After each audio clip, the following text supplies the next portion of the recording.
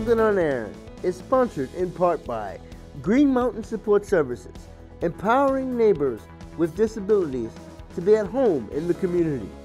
Additional support for Ableton on Air is sponsored in part by Washington County Mental Health Services, where hope and support come together. Welcome to this edition of Ableton on Air, the one and only program that focuses on the needs, concerns, and achievements of the differently able. I've always been your host, Lawrence Seiler. Arlene is off today. Thank you to our sponsors. With us on this informative edition is the North Central Vermont Recovery Center. Why don't you guys introduce yourselves? All right, so I'm Stephanie Capizzi, and I'm the Executive Director of North Central Vermont Recovery Center. Okay. And I'm Daniel Franklin, the Assistant Director. Okay. What are the missions and goals of the North Central Vermont Recovery Center?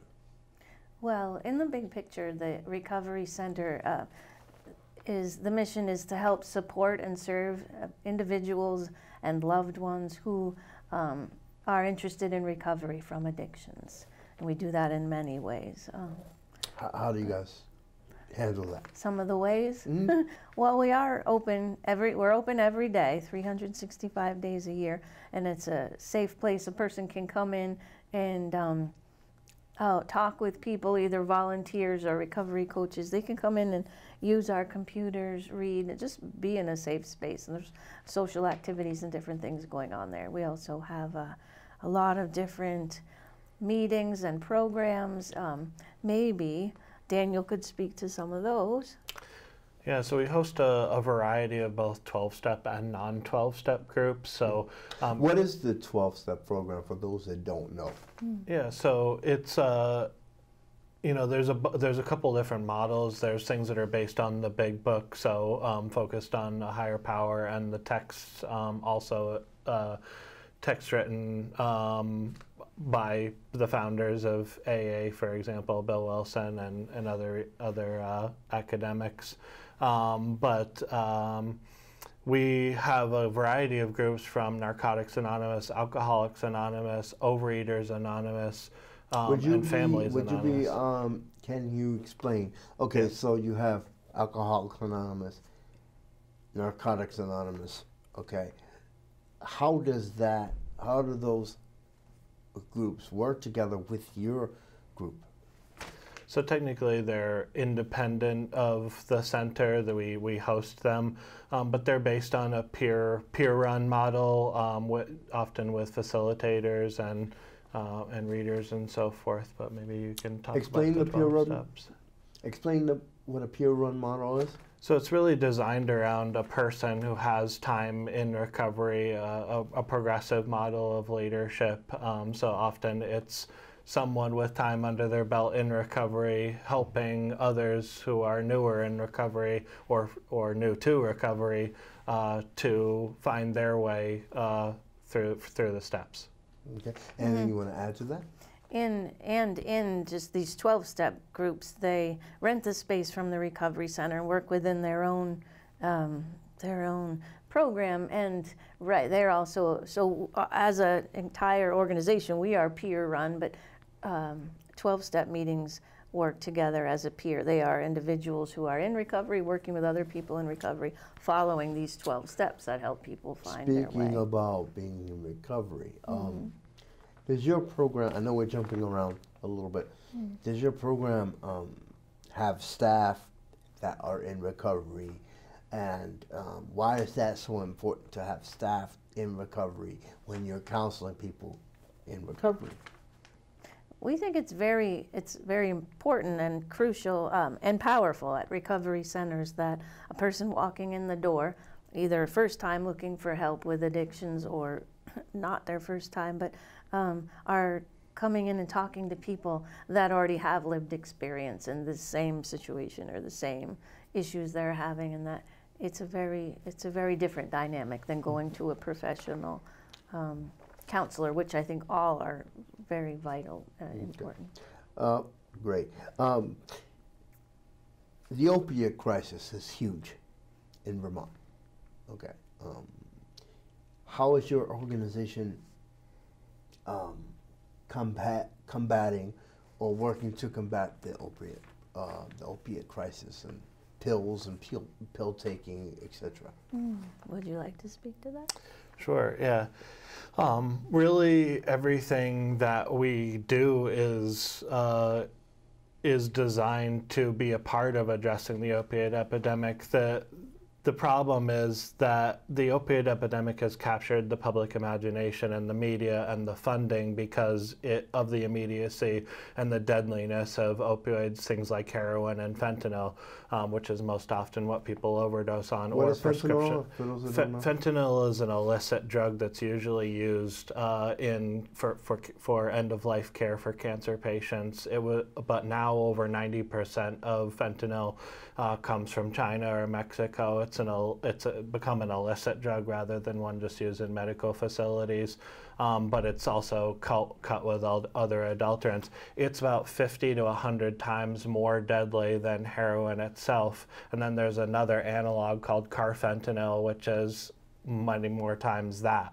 And also, I know this is an old drug, but a lot of pharmacies stopped people from going to the pharmacy and asking for OxyContin, as if you're taking that, they're also using that as like popping candy.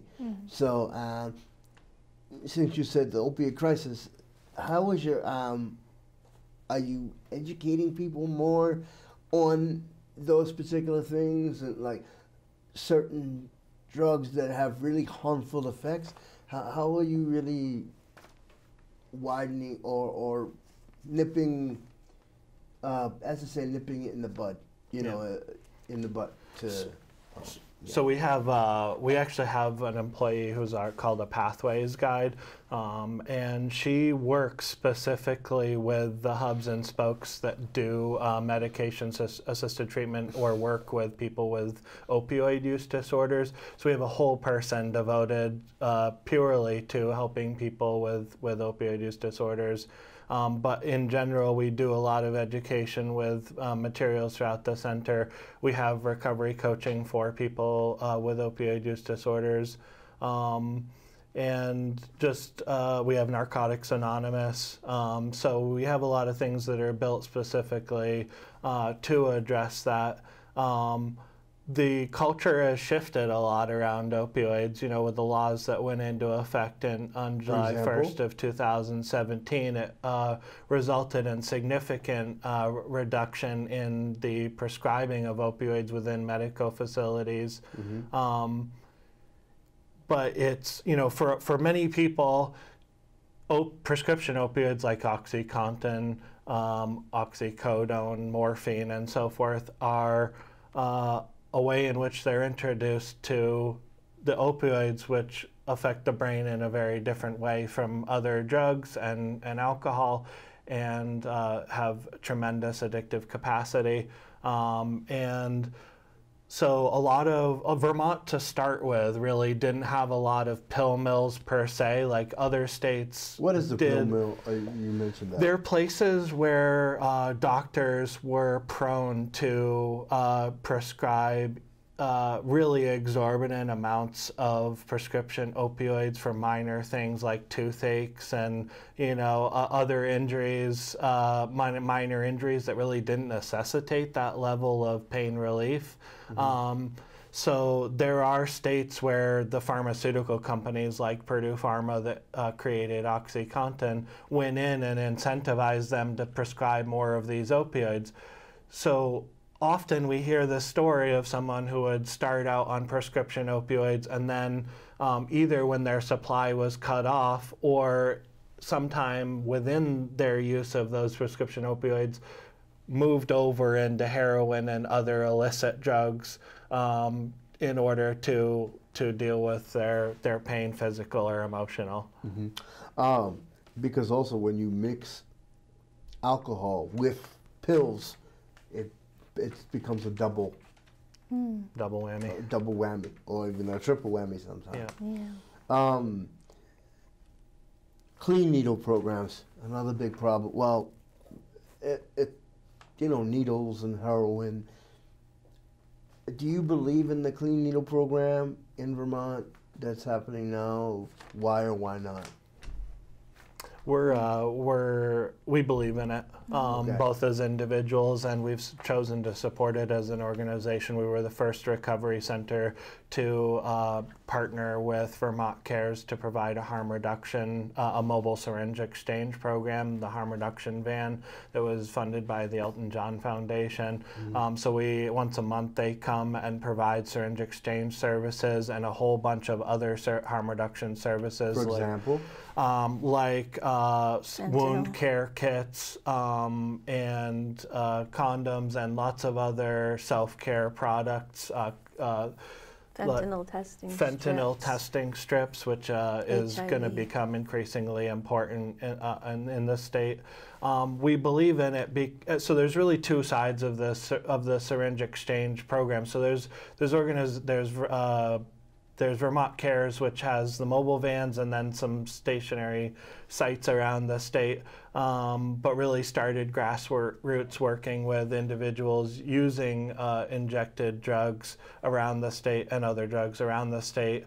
And then there's the Safe Recovery Program in Burlington.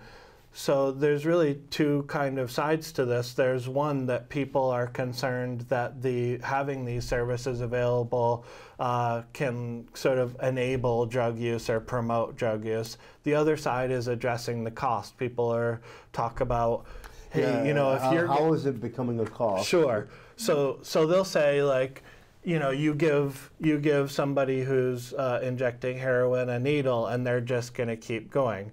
Well, that's really a misnomer in the sense that these things are going to go on either way. But using an unclean needle can lead to numerous hepatitis C and endocarditis are the two big ones. So I want you to think about this, like, to be able to supply needles to someone, clean needles, reduces these infectious diseases and including HIV, which we're down to about 15 new cases of HIV in the state of Vermont per year, which is pretty incredible. But I know that there are drugs to try to combat HIV, but how does that work into that? Right. So actually, the drugs for HIV, the really expensive cocktail, goes along with hepatitis C and endocarditis. So those two illnesses are often come from using unclean needles. You say cocktail. What do you mean by that? Well, right now, like, it's a pretty significant regimen to be able to treat HIV/AIDS. So there's a number of drugs that are involved in treating that. They're much more effective than they've ever been, but have been disproportionately available to people who either had Medicaid or had a lot of money. Now our care system for that is much better than it's ever been, certainly than it was in the 1980s when we really had the last injection heroin epidemic. But with hepatitis C and endocarditis, each run of those drugs to treat those diseases can come with a price tag of about $150,000.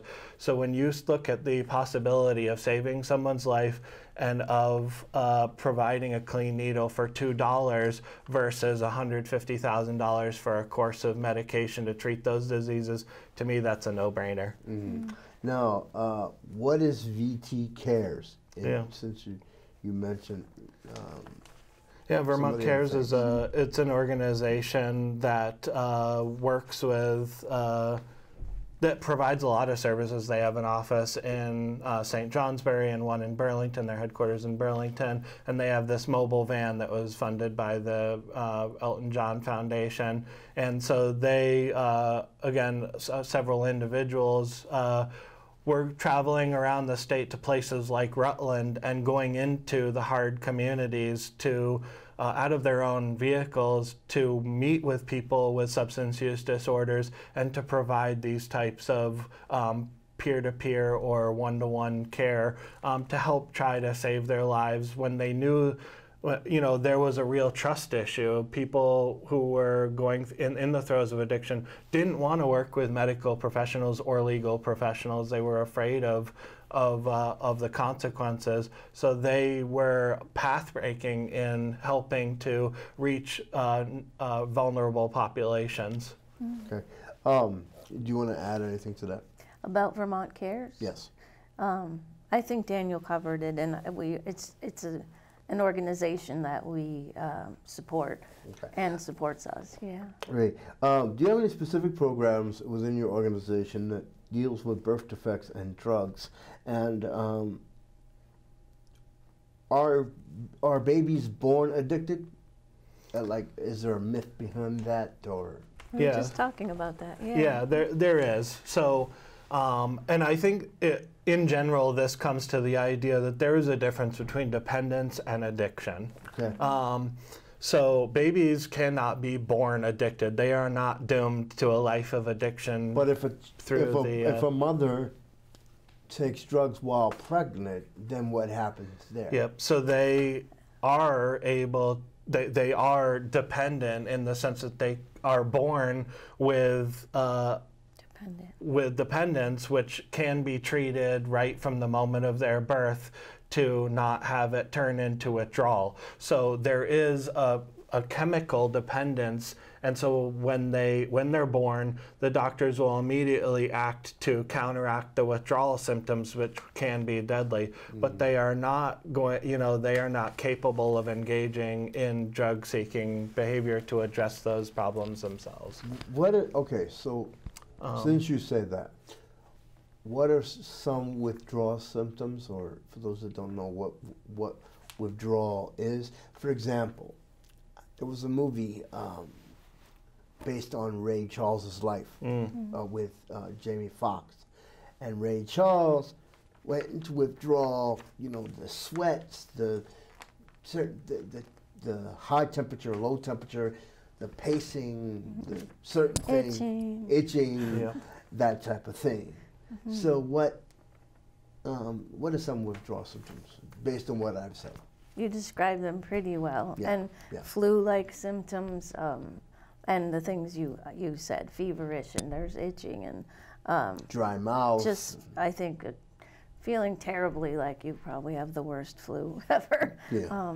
And that's what we learn, and that's what actually you see a lot of the reasons that people who are addicted continue to search and need to take more and more of the substance. Fix. Right, is about not getting dope sick. They get to a point where really it's about not having that thing happen to them more than anything else, to get through their day. You know, and if they are working or they might be parents, taking care of children at home.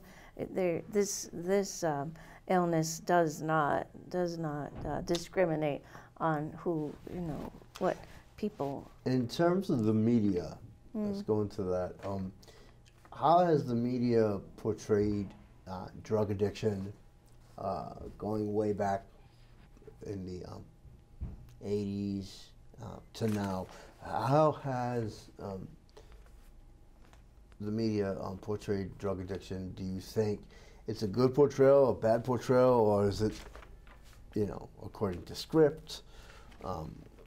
I think there's two ways the media has really fed us on what people see or think of as addiction, or people who are using terms like addict and alcoholic and junkie, and we had another one we were just talking about, but they create an image when people think of those labels, and it has a lot to do with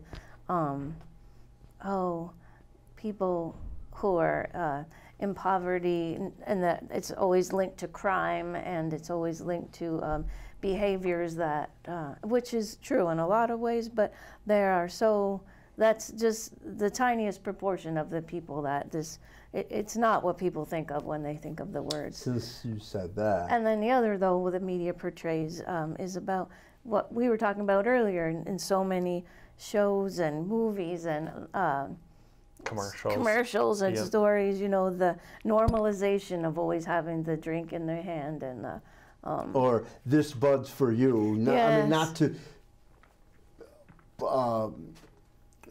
deal with just Budweiser, but like, you know, a frosty beer or Exactly. a beer and a pretzel together at the ballpark. Not only that, you know, yes, you have commercials, but alcohol is just way expensive. For one beer, for example, at the ballpark with lots of ice, you talk about $7. That's not including the food. So, you know, and restaurants, they don't just make money on their food. They make more money on their alcohol. Absolutely. Yep. Yeah.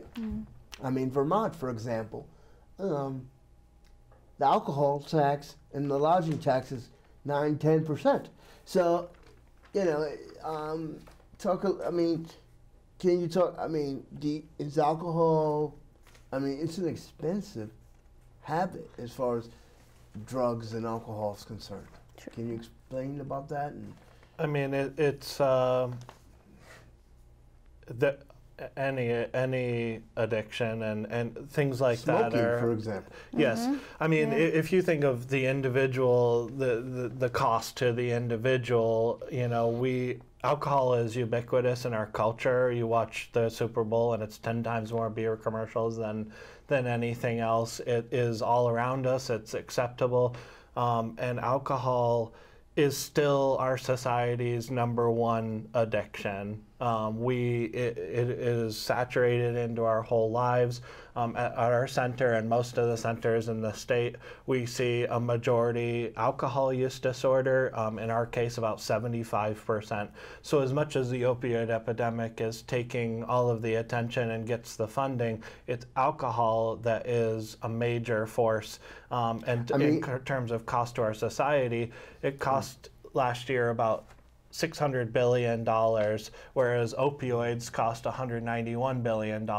So we're talking about a vast difference in terms of the cost that alcohol has to our society versus any other drug. Just a comment here, the Bible mentions alcohol, so, you know, I'm Jewish, and it mentions certain celebratory situations where wine, you know, the 4 cups of Elijah, and then you have Jesus turning water into wine, but that was a completely different thing, to illustrate a point. But, you know, do you think alcohol, do you think people, to get their fix, do you think it goes way out of proportion sometimes? Like when people hit rock bottom, is there, how do you know when for your organization to step in terms of when people hit rock bottom? Is there a certain point where you just step and say, hey, we need to help you? How does that work within your organization? Well, at our organization, people come to us because they have decided or determined, or the law has decided that they're... The law, what do you mean? Perhaps they're in legal trouble, either, you know, driving under the influence violations or other crimes or things that have happened that they come to realize are directly linked to their substance use or their alcohol use. So that might be one reason, or a family member, grandparent, child, mother, father, comes in to talk about their family member that is and their family being negatively affected by the use of drugs or alcohol. So people are usually coming to us because they've gotten to some point that they need to talk about it or look for help. So we don't really determine anyone's level of where they're at and when they might need help. But we have lots of different, and actually it would be great to come back a little bit to some of the different services and supports that we have at the Recovery Center, which other than it being a safe place to come in, which I talked a little bit about in the beginning, there also are, and the 12-step meetings we talked a little bit about, but there are also other different types of meetings, some that are more conversational style. We have one called Refuge Recovery, which is twice a week, and it's a Buddhist-based addiction recovery program. You said Buddhist? Mm-hmm. that includes meditation and reading and discussion. So we also have a number of health and wellness programs which we've launched this past year, which include, let me see here, Reiki, AccuDetox, yoga, tapping. I'm not sure if I can think of some more. So those happen all throughout the month, and they are also avenues that people find really useful in their recovery for numerous Alternative to all those things. Yes, alternative, because we believe in addressing the whole person. So we continue to create more and more holistic avenues for people to, because I don't believe in any way that there's one way for anyone to come into and sustain recovery, because it is about your whole person and how you ended up there. So briefly, let's talk about what are some of the misconceptions around alcohol and drug addiction that besides the media. What are some misconceptions? Any interest in speaking on that?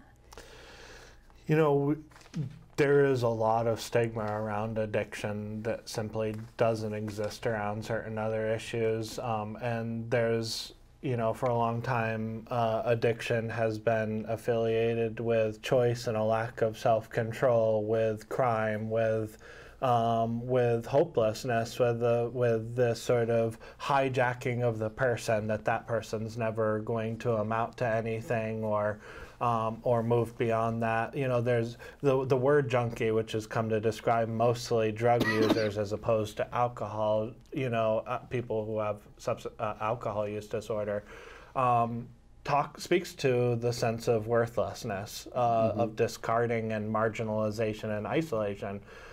So there's, you know, there's a lot of stigma that really is based around a lot of myths. The reality is people in recovery there are far more people in recovery than there are in the throes of addiction. Even though we believe in the United States that there are about 23 million people with substance use disorders. In the state of Vermont, right now, 8,000 people are in treatment for opioid use disorder. We believe that there are about 20 to 30,000 people with substance use disorders in general, but all around us are people in recovery who are living their lives and doing amazing things. And there is a culture not only of redemption, but of paying it forward. And that is these peer-based models that the Recovery Center are at the core of what recovery centers are all built around helping each other, of lending a hand, of pulling people from the depths of the worst moments of their lives, hitting rock bottom. And some people's rock bottom is different than others. For some people, rock bottom is getting a DUI. Some people, it's losing everything: their friends, their family, their homes, their cars, their everything. You know, everyone's rock bottom looks different. It's the moment that someone realizes irretrievably that something has to change, that they have to that they have to learn from their experiences and move forward, enter recovery, rebuild their lives, and do amazing things and help others. And so every day we're inspired by the people that we get to work with who are showing what recovery is and what's possible. Let's talk briefly about some of the history of your organization.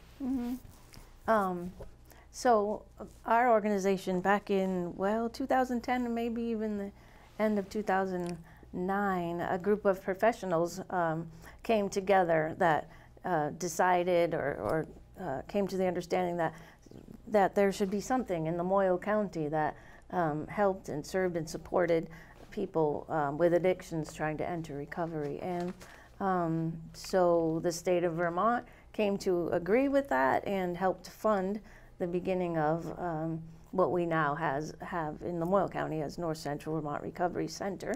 We have 12 recovery centers in Vermont right now. You guys, are you guys working with CVH, the hospital? We work really with Copley Hospital, that's in our community. Other recovery centers work with the other big hospitals. Like I said, there are 12 of them in Vermont, which is pretty incredible. And they're connected with the hospital in their area. So we are really connected with Copley Hospital, and And this recovery center, like the others, I'm sure, started out with maybe one staff member and a handful of volunteers. And in the years since fall of 2010 is when we opened. And since then, we have grown to having 4 staff members, maybe 15 recovery coaches, which we didn't talk about yet. And what's a recovery coach since recovery coaches are trained people. They're also peers, trained to work individually with individuals and family members. We have recovery coaches for family members.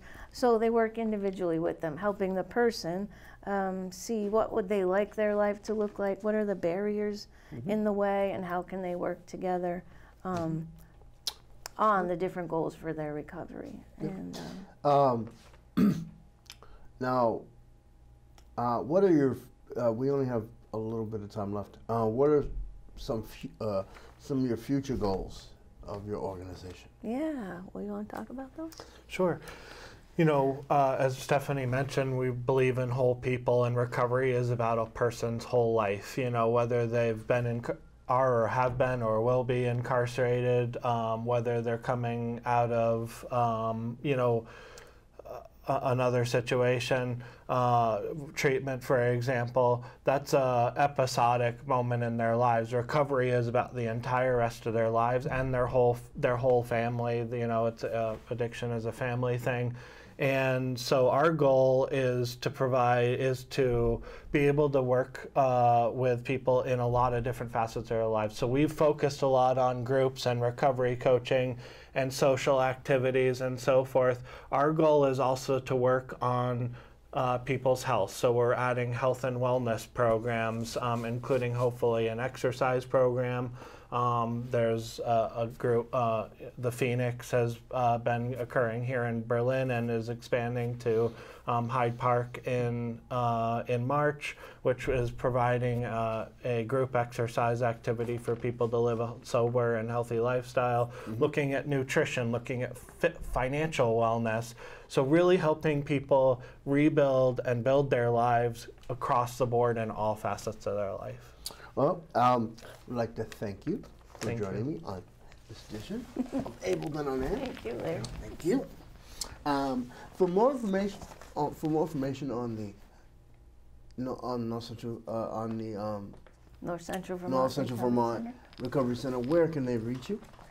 Well, where can people reach you? You could reach us by calling our phone number, which is 802-851-8120. Can you repeat that again, please? It's 802-851-8120.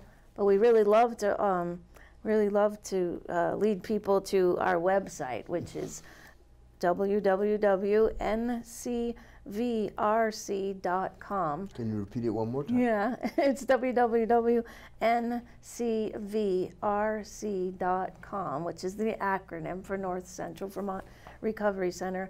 And on there you will find so many things about what we're doing, what we're about. You can see schedules of daily things going on,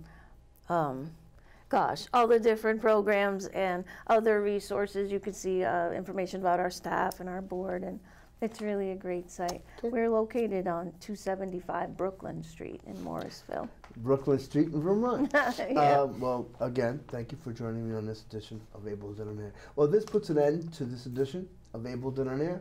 I'm Lawrence Seiler. Arlene's off today. Thank you to our sponsors. See you next time for another informative edition of Able Done On Air. See you next time.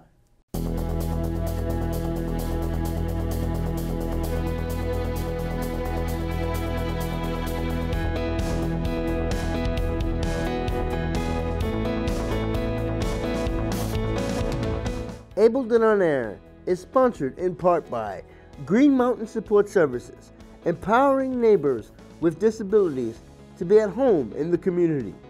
Additional support for Able Done On Air is sponsored in part by Washington County Mental Health Services, where hope and support come together.